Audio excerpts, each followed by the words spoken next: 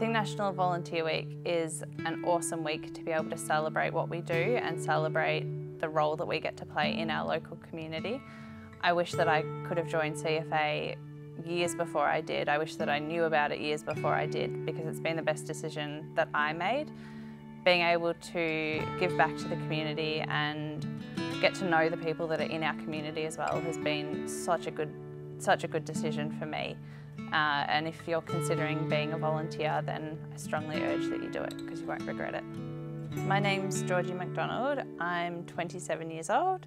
I have been a volunteer with the CFA for 6 years, and I'm at the Georgina Fire Brigade as the 3rd Lieutenant. I chose to become a volunteer at a point in my life where I wasn't studying, I was working casually, I had a lot of free time and wanted something that I could do that would give back positively to the community and something that I could be passionate about.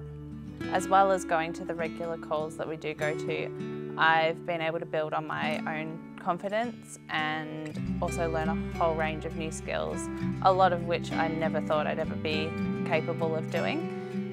Things like wearing breathing apparatus, performing road accident rescue. Becoming an officer of this brigade was a really big achievement for me. It's something that 6 years ago I don't know if I would have imagined happening, but I'm really proud to be able to hold that role, and hopefully I'm doing a good job. The biggest challenge that I've found with being a volunteer has probably been my own self-doubt, or thinking that maybe I couldn't do particular tasks. It's always been really good though to prove myself wrong, or to achieve things that I didn't think I'd ever be able to achieve. Some of the scenarios and some of the incidents that we attend are not very nice, but the support that we get from the CFA, from our own brigade and friends and family makes up for that.